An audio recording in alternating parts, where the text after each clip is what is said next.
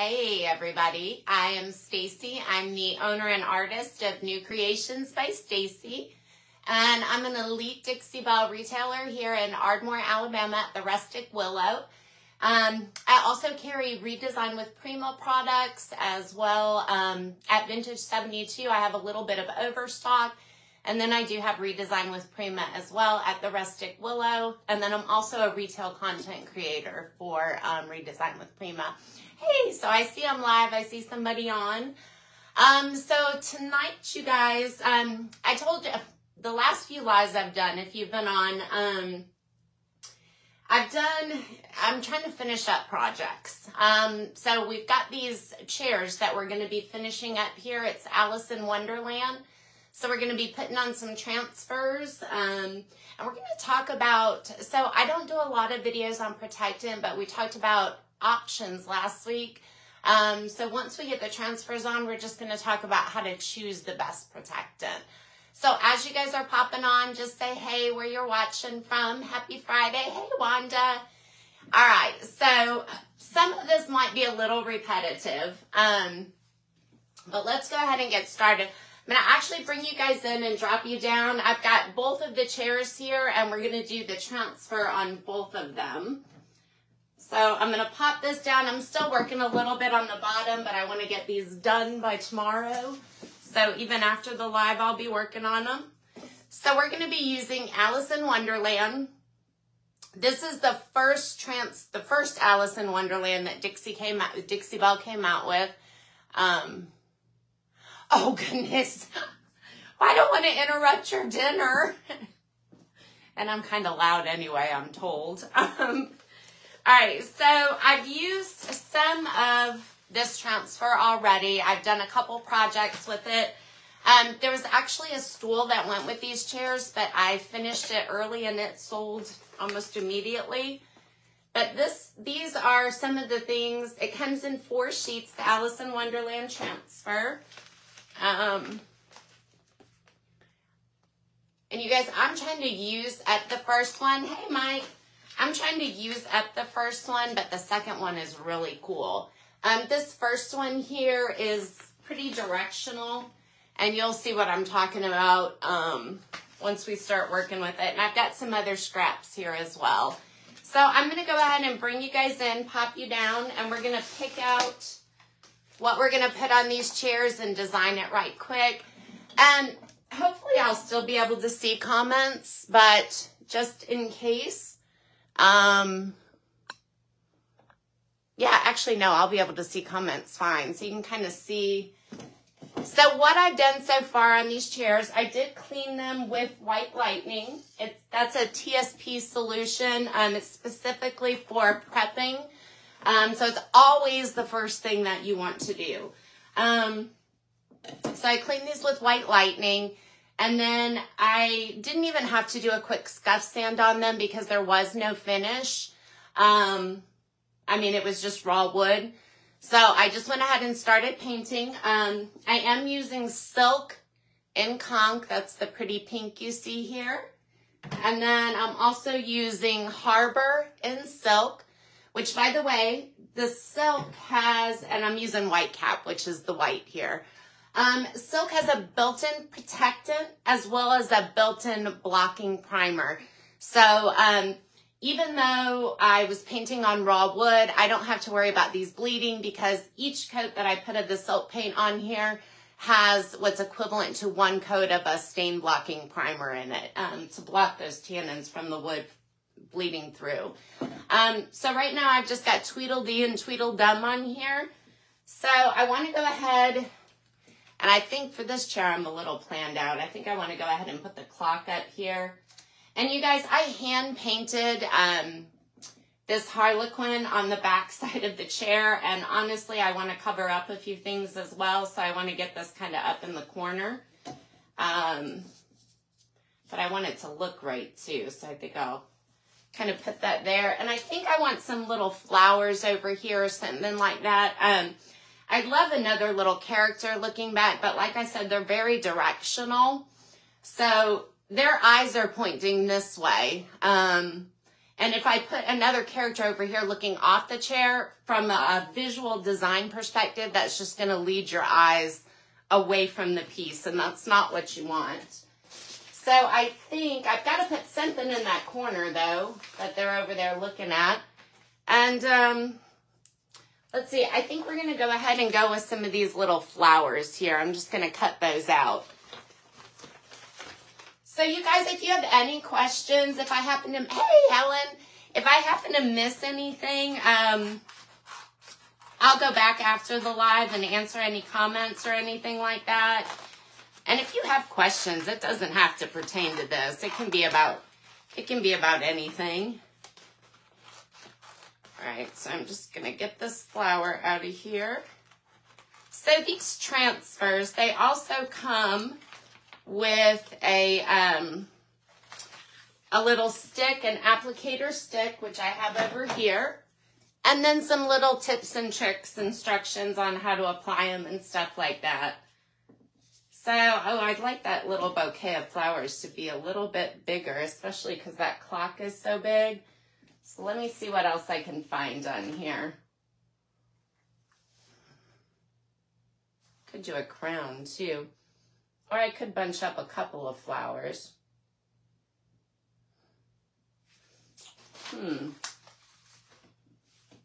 So we could layer in, and I think that's what I'm going to do.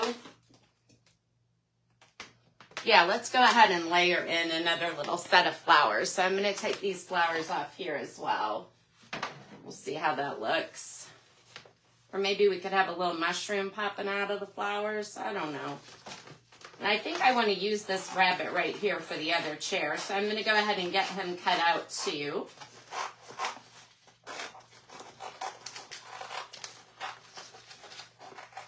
So you guys, I don't know if it's just me or not, but when this transfer came out, I had to actually go back and look up Alice in Wonderland because I literally just could not remember all of these characters and everything else. So that rabbit, he's a little bit big, but he'll work.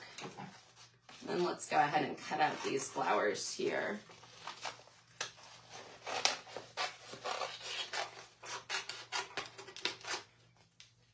And hopefully we can layer those in.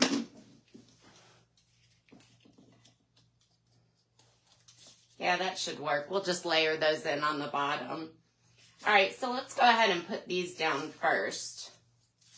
So let's see, if I set this one here, I'm just laying it out right now. I don't want it to stick exactly. I can make that bunch kind of go up and around. I think I might move this down a little bit though. So you guys, you want your paint to be well dried before you start using a transfer on it. So the recommendation is actually 24 hours to let your paint dry before you put a transfer on. So this up here, this has been done for a long time. This is one of those projects I started and never finished. I was just doing it for fun. So I've got a lot of those projects. I've got to start getting them out. And I'm getting ready to start a really involved custom on Monday for the live. So want to get these out and done. So what I'm doing is I'm just rubbing down my transfer as I'm pulling back, and I'm rubbing on the area that I'm pulling back. So I'm going to layer these a little bit. So I want to go ahead and burnish this to make sure that it's really well adhered, to make sure everything is stuck down. Also, these have a little halo around them, and sometimes they can shred a little bit. So I just want to make sure that that is all down as well.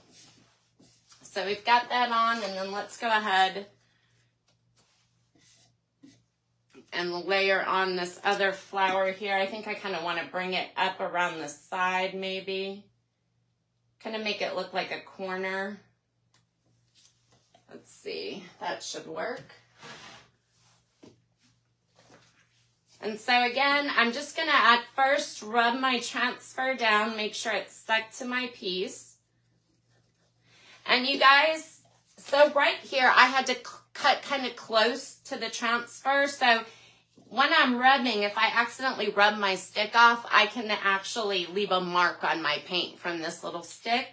So one of the tricks around that is just take your clear plastic piece, put it on here with the really slick side up, and you can rub and not have to worry about messing up your paint or going over where that original piece of plastic was. So once you do that, we're just going to go ahead. Here, let me see if I can pull this off backwards. You're just going to rub. Well, actually, let me go ahead and bring you guys back a little bit so that way my hand isn't in the way and you have a better view. I'm going to drop you down too. I think I can still see comments from here, and this will get you a little closer, especially for these smaller pieces. So see, I'm rubbing up, and once I'm pulling up, you'll see where it looks a little bit lighter over here than it does right here. That's just already released from the plastic. So you want to make sure your edges release really well, and usually the rest of your transfer, that whole big section, will release pretty easily once you get those edges down. So you're just going to keep pulling back and rubbing. And when you're overlapping,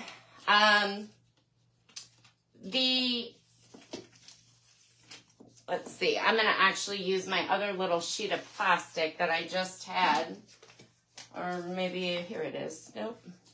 Actually, I'm just going to bend this over and use this because I'm coming to the end.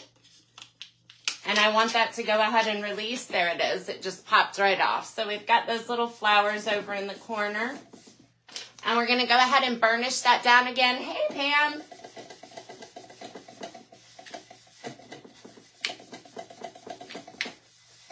Just want to make sure it's stepped down really well. And then let's go ahead. I think I'm going to put the clock right up here. I don't know that I really like those flowers as much as I thought I would. So for the clock, we're just going to go ahead and I think probably, you know what, I wanted to put something, I might put something else up here. This clock needs to come down further because proportion-wise, these flowers are just too small to have the clock way up here. So I may go back in and put something else over here. So we're just going to go ahead, again, rub the transfer down, start from one side, move it over to the other. Don't go from the outsides towards the middle because you don't want any bubbles. You want your transfer really well adhered. Well, you guys, everybody must be outside today. It's 80 degrees here in Alabama, or probably over 80. I'm not even really sure. It is gorgeous, and the sun is shining. Let's see here. We're just pulling that back, making sure it releases. And you guys, if you're catching this on replay later, just do #replay. There we go. All right, so we've got that down. And we're just going to make sure that that is all burnished down, no loose spots. And I think what I want to do is put something right here at this kind of angle right there. So let's see what else we've got. Hey, Felipa, how are you? Good morning. So I just want kind of something small, and I definitely don't think I want the crown. But I want something that looks like it belongs, too, up there. I don't know about these teapots. But I think I am going to take Alice here because I think I'm going to have her standing with the rabbit on that chair. And I think kind of my only choices here are one of the teapots or a little scroll work or a crown. Wonder what a little scroll work would look like. Let's check that out.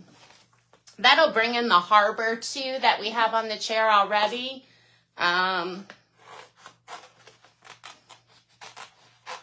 We'll keep this teapot on here too, just in case.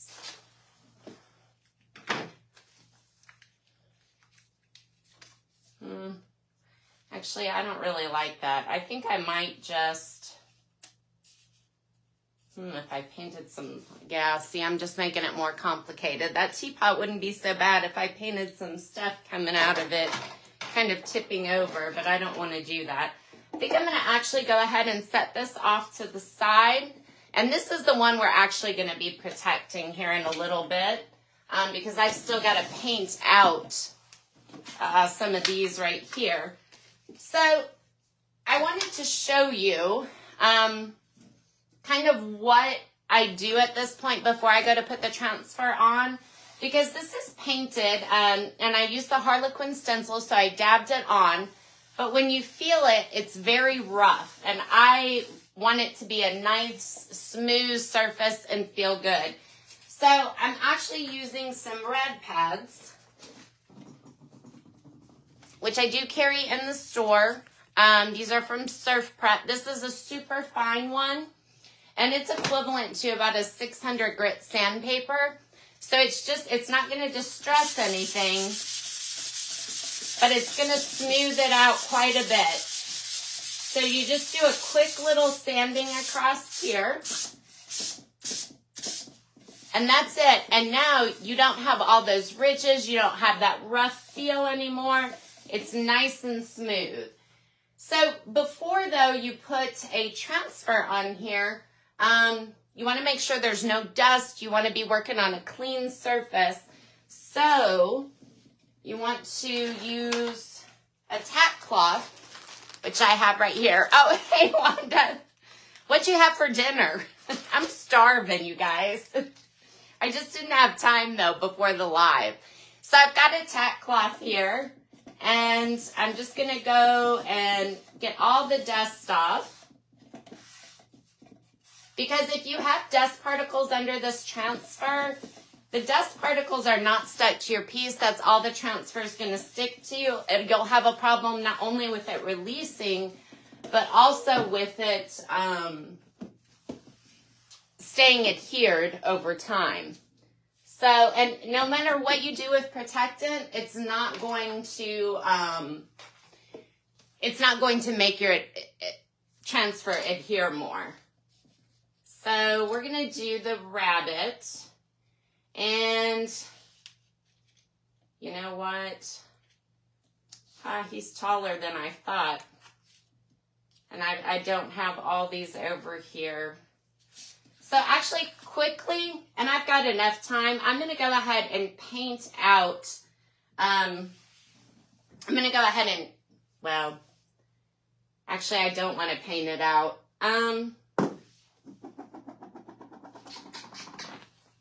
I'm going to go ahead and put him on. I think I can place him so he's not going to be where I need to paint another diamond up there. So, Friday, and I was starving, so I met him. Oh, yes. You know, I just went to Rosie's for the first time not that long ago. Oh, it is so good. So good.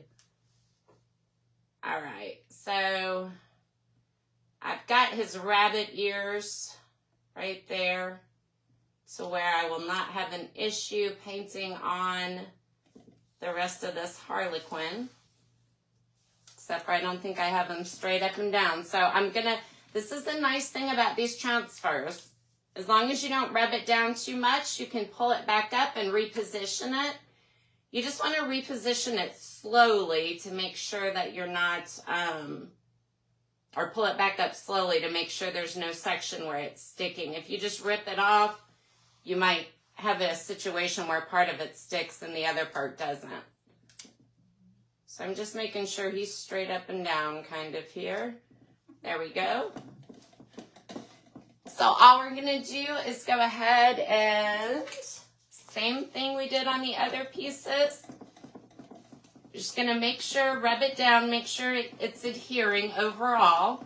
Just do it in one direction so you don't have any bubbles. And so the chairs are slightly curved here. So you definitely want to make sure that you go in one direction to the other side, because if you don't, on a curved piece, that's especially where you could potentially get those air bubbles. I don't think think I bend a mia casa. All right. So now that we've got it rubbed down, we're just going to start over here. Oops. And as I'm pulling up, I'm just rubbing in that area to get it to release. And when you have one larger image with not as many, I guess, outside connection points is how you would put it, it typically goes on a little bit faster, a little bit easier. Not really easier, I guess, but definitely faster. But this is a quiet night, you guys. All right. Just coming over here.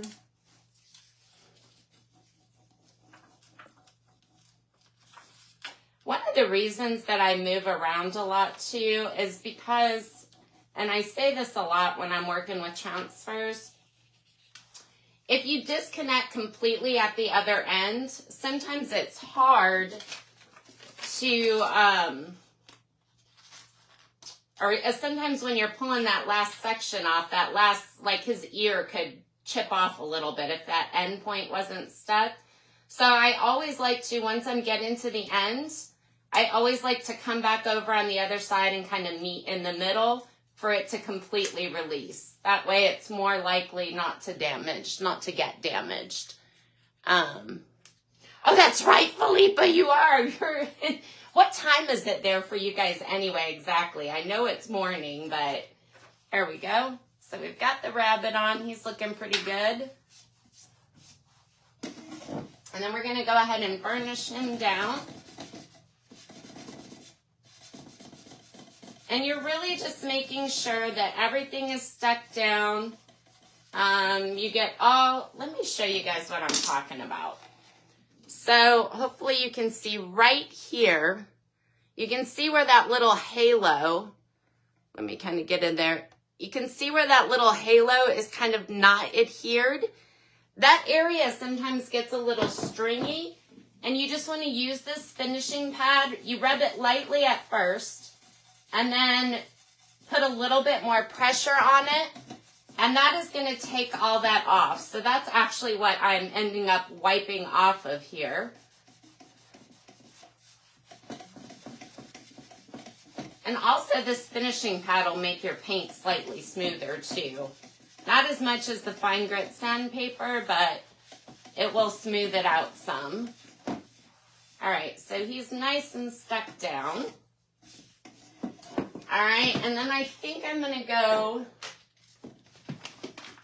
with Alice standing in front of him. I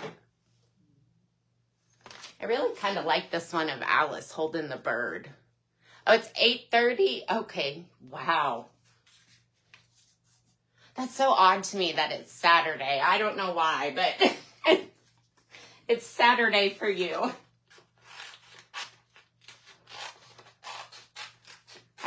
I think the UK is only about 5 hours ahead of us here. We're Central Standard Time. But I always feel like they should be so much different than so much further, or that they are so much further ahead. Let's see here. I don't know if I like Alice on here. And this is what I mean. Like I don't want to put her over here looking off of the chair whenever you're doing the design, but I don't think I like her there, so I think I'm going to leave her off for right now. And I think I'm going to end up putting a teapot here, maybe with some of those flowers around there. So these two images are very close. So this is where you'd want to utilize that trick where you have a piece of plastic when you're rubbing it down, because I even had to cut some of the halo off these flowers because it's just so close there.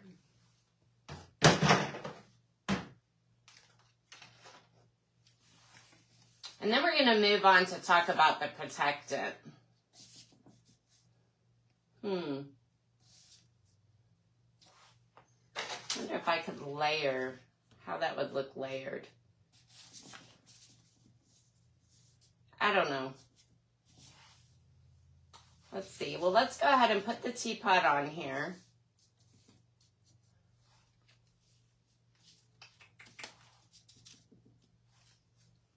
And then maybe, I really would like to layer those other flowers in.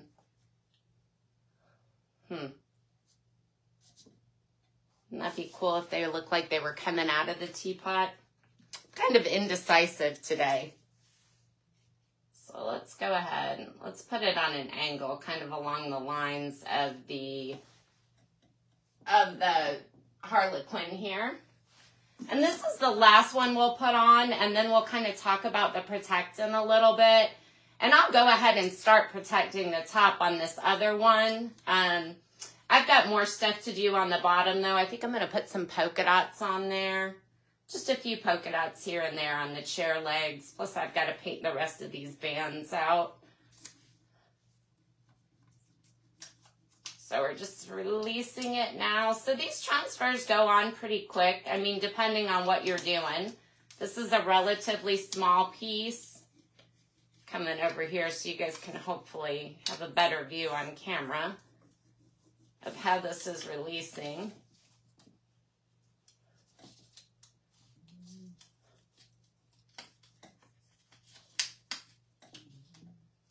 And I've got the edges of these little spouts, so I just want to get those pretty good.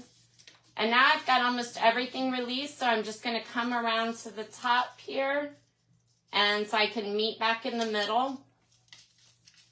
And there we go.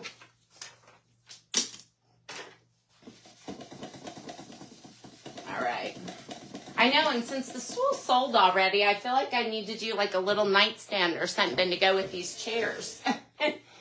All right, so talking about Protectant, as far as that's concerned, so these are kids' chairs. So the fact that we went over all the different types of Protectant last week, but how do you choose which one to use?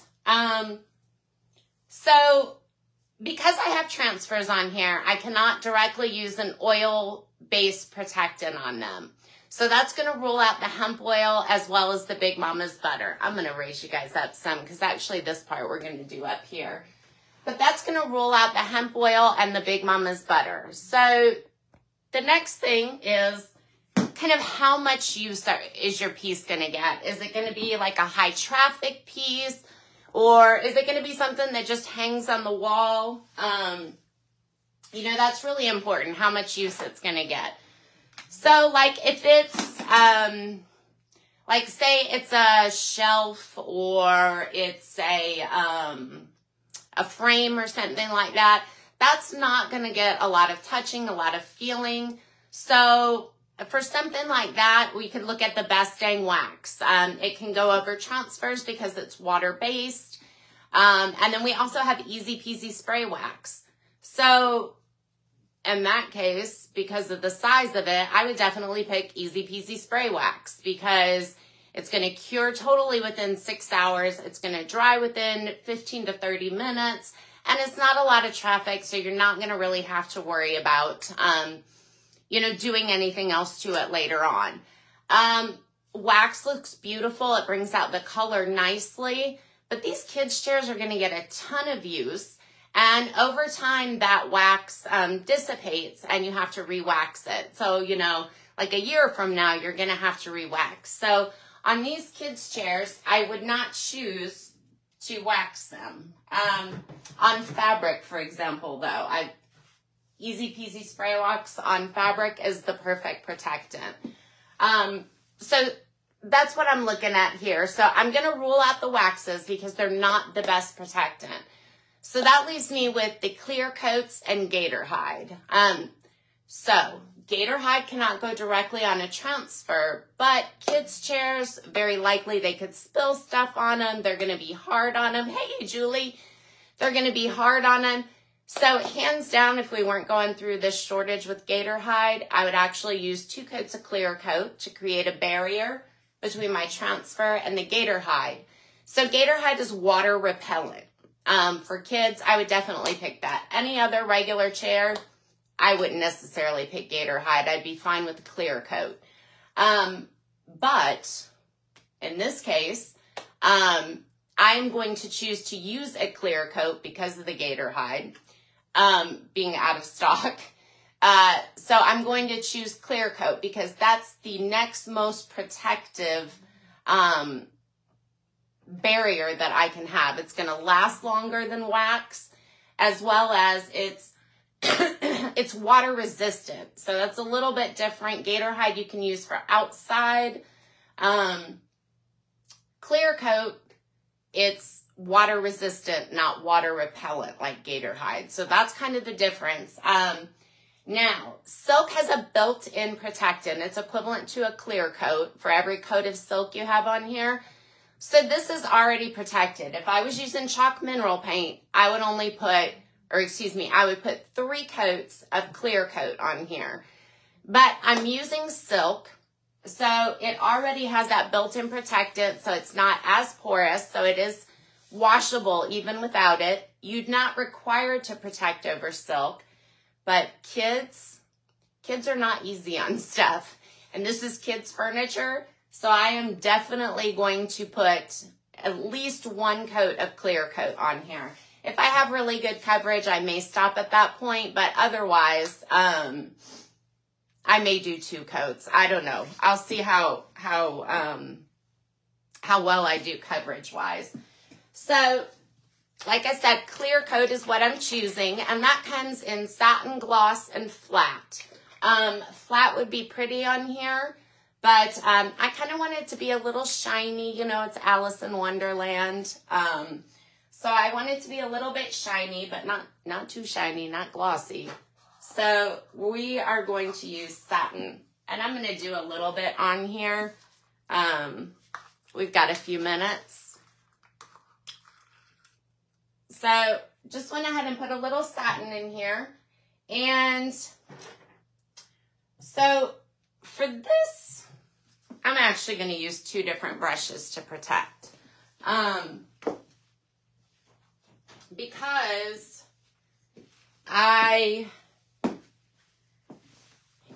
to me, it's easier to protect spindles and legs, even if they're straight legs, with a small round brush. Because it's specifically for stuff like this. It is a synthetic brush, so it's going to decrease the amount of brush strokes. And it's round, so it just kind of, when you go through it, it just kind of flows around. You can see kind of how it's going on. Flows around the leg and the spindles. For this flat surface, though, I don't want to take all day putting the protectant on, so I am going to use a larger brush. This is an oval small here. You could use an oval medium as well, but we're just going to quickly go ahead and bring you guys in a little bit. We're just going to quickly put this on. So you do want to work quickly when you're using the clear coat because, oh, I've got something on there. You do want to work quickly when you're using the clear coat because it does dry relatively quickly. And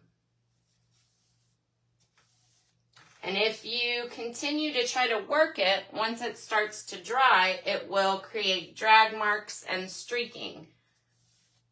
So you only want to make a few passes, spread it out. And what I'm doing is I keep going back over this edge because it will have a tendency to drip over an edge. So you just want to always be leery or aware of that so that you don't get one of those little paint ridges.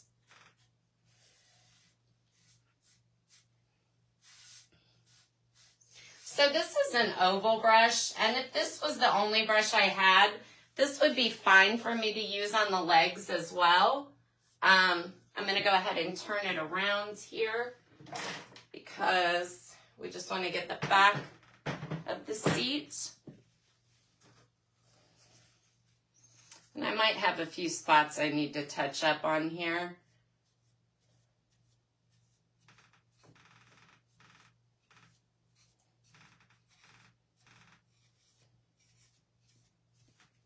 So also, this doesn't apply to silk because I told you it has a built-in blocker. But when you put Protectant on like white paint and it turns yellow, this is just kind of a side note, and it turns yellow, that is not your paint actually yellowing. What happens is when you put Protectant on it, it draws the tannins and the wood out, and that's where this blocker comes in at. So I'm just offloading my brush so I can get that nice smooth, spread out the paint nice and smoothly and quickly. So let's go ahead and get this other side. So if you are putting on your Protectant and your piece is starting to yellow, that means that you need a stain blocking primer, that your wood is bleeding. Typically you'll have like oak, that's a bleeder. It bleeds a light color, but cherry, mahogany, all of those will typically bleed through. The knots and pine, so if you're using a light color and it's not silk with a built-in primer, you definitely want to use Boss. And then we'll go ahead and do a couple spindles. We've got a few minutes here. So spindles are never fun if you guys paint, you know. And I don't know that I know ever a good way to do spindles. I typically go off to the side like this to get the coverage all the way around the spindle. And then just go up and down to kind of smooth it out. Make sure I don't have a lot of lines. There's a couple spots I definitely want to touch up here. A lot of this is painted by hand. As far as these rings, there's no taping off or anything like that, so it's not perfect.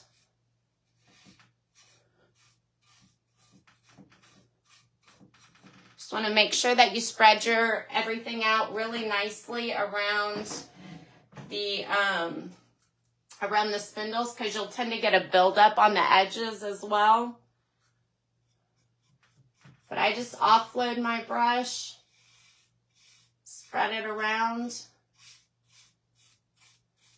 Another thing is you want to make sure everything else is clear, because you are making little splatters with this Protectant that you will find later.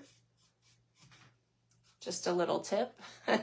Happens to me all the time. Hey, Thelma, how are you? So this is it. Let's get it offloaded. Make sure you just have good coverage, that you're hitting everything. And that's it. And this will be the last step on these chairs. Doing the Protectant will be. I'm not doing any type of wax or anything else like that. So that is it. Hopefully that was helpful about how to use the Protectant or choose a Protectant. You know, so just to give you an example too, like I actually have some gator hide, but I'm saving it. I have a cabinet job in June. So I typically will use gator hide on like cabinets, tops of kitchen tables, outdoor porch leaners. If you do any pots outside, that would be good for gator hide. Outside of that, I almost always use clear coat. Oh my gosh, that's a lot of mulch. I know. My stepson is actually coming to do our yard this weekend, so I'm super excited. We have a lot of snakes here. They're doing a lot of construction and building. It's just driving them into our yard. So I'm scared to do anything outside anymore. But yeah, and it's so hot today too. Whew, I bet you guys are tired. All right, you guys, so that's it for tonight. Thanks for hanging out with me. I hope everyone has a great weekend. Enjoy the beautiful weather. Hopefully it's beautiful where you're at. And please share this video if you know anyone who could use it. Thanks. Have a good night and have a good day, Felipa. Bye-bye.